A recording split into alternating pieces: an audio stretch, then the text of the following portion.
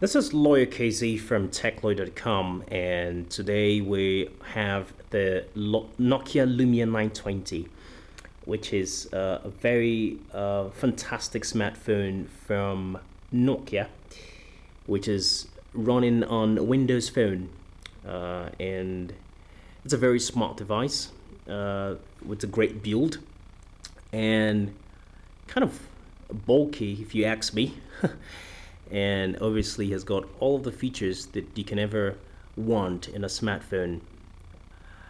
Now, we're going to show you a couple of features that we found interesting on the Lumia 920.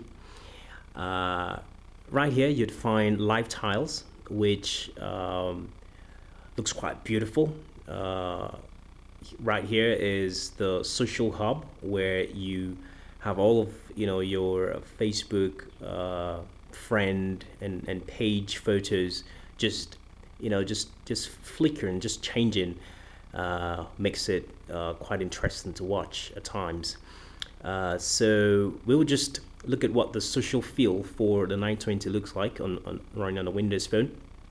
And here you'd find that most of the tiles, most of the letters rather, are quite large, which is very typical of Windows. And here you'd also notice that all of the updates on Facebook, all of the updates on Twitter are right in one place, right? So all of your followers, all the people you follow, all the updates come right in one place. And the reason is because once you set up your Outlook email, it synchronizes with both your Facebook and Twitter accounts. Of course, you have to connect both of them for you to be able to show you all of the updates right in one place, right? So if you notice, there are Twitter messages and also Facebook messages all in one place, right in this application. Another very good feature that we've enjoyed on this 920 is the Nokia maps. Now, Nokia claims that they have done a whole lot of work trying to put points of interest across Lagos, across Nigeria, and making the Nokia maps one of the best apps, rather one of the best map solutions that you can find. We tend to agree because when you compare it with Google Maps or other maps, it's way more better, much more informative, and offers you lots of points of interest. So for example, if you're looking for popular places around the Lekki, Ekpe area, that you find lots of points of interest, restaurants, shopping plazas, hotels, just lined up right here, as you can see. So so if we click one of them, you'd find Blue Majesty Restaurant, which is just a couple of miles away from where I'm shooting this from. You also find Mountain of Fire Miracles Church. You'd also find Protea Hotel, Oakwood Park, as well as Protea Hotel. You also find a conservation center, and of course you find shopping plaza just not far from here. Obviously there's also Mr. Biggs, which is just a couple of miles from where I am at the moment.